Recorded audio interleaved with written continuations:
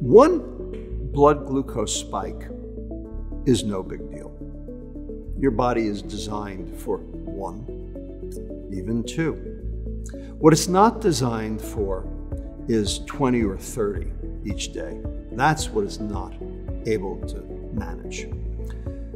A blood glucose spike tells the body, hey, there's more energy coming in. I need to generate a higher insulin response in order to be able to clear it. There is a feedback mechanism between the glucose rise and the insulin response. But then that's supposed to solve the problem. When those glucose spikes keep coming, when the ultra-processed food keeps coming, when those glucose spikes start occurring at 20 to 30 per day instead of 1 to 2, you're going to alter nitric oxide synthase, you're going to alter blood pressure, you're going to start to alter pancreatic sufficiency. You're not going to be able to put out enough insulin for the level of glucose. And when that happens, you develop both hyperglycemia, which has its own negative impacts because glucose starts entering into cells that don't need it, like for instance muscle, where it gets laid down as fat. And now you've got fat in the muscle, you've got intramyocellular lipid, which ultimately leads to metabolic dysfunction and weakness, by the way, especially in the heart, and leads to heart failure. And you have increased insulin release, which is driving more energy into adipose tissue. But that insulin is also a signaling molecule for cell growth. Cell growth at the level of glands. And when glands grow, there's a chance for cancer. So increased insulin means increased cancer incidence. And in addition, coronary smooth muscle increases as well. And so you get increased vascular smooth muscle proliferation. You get atherosclerosis because of that insulin response, because of the glucose rise. So you can see that glucose excursion, by changing the endothelial response and by changing the insulin response, is driving all of these chronic metabolic diseases that we've been talking about. So, type 2 diabetes is ultimately the pancreas not being able to keep up with the insulin demands based on insulin resistance. Hypertension is because of the endothelin 1 problem and the nitric oxide problem of the high glucose.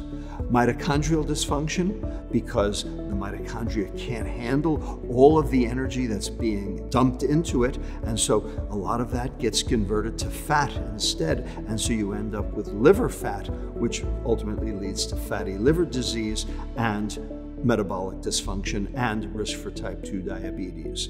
Insulin resistance because your insulin's now not working well because there's fat in your liver. You have problems with membrane stability because of the lack of omega-3s that are leading to reduction in neural transmission and also reduction in cardiovascular protection. Inflammation because of the high blood glucose actually impacting on immune cells and causing them to release TNF-alpha and IL-6, these cytokines that drive systemic inflammation. You have methylation because glucose is a driver of methylation all by itself. And finally, autophagy. High blood glucose interferes with the ability to recycle defective mitochondria and defective lipid peroxidation and protein denaturation end products. Bottom line, this phenomenon of metabolic syndrome, this phenomenon of mitochondrial insufficiency, this phenomenon of glucose excess excursion without an appropriate insulin response is the driver of 75% of healthcare costs in America today. So everyone wants to stop this process before it gets started. So how do you know if you're on the road to type 2 diabetes. Obviously, you want to veer off that road before you get there. What are the warning signs? How can you tell? Well, there are a couple of ways. You're not going to see it in your lab tests. Your doctor's not going to be able to tell you because they don't know what lab tests to draw and they don't know how to interpret it. I'm going to give you some tips in a few minutes. But in the meantime, what would you feel like? The first thing you would feel is tired. And the reason you feel tired is because your mitochondria are not making enough ATP. If you find that you are waking up in the morning and not feeling refreshed, there's a good chance that you've got mitochondrial dysfunction. Second, reduction in exercise capacity. This may also be due to the inability to create enough ATP. A third possibility, irritability. If you find yourself eating something and feeling better because you ate something, and then an hour and a half later feeling irritable again, there's a good chance that you were insulin resistant and that's why you needed the pick-me-up. And because of the delayed insulin response, you've actually driven your blood glucose lower than baseline, which is the reason you feel irritable. This is known as reactive hypoglycemia and is a harbinger of metabolic dysfunction going forward in the future. A fifth way would be if you had increased cravings, especially around 3 or 4 p.m. in the afternoon, because you have run out of energy and your body is basically calling for a snack. You shouldn't need that snack.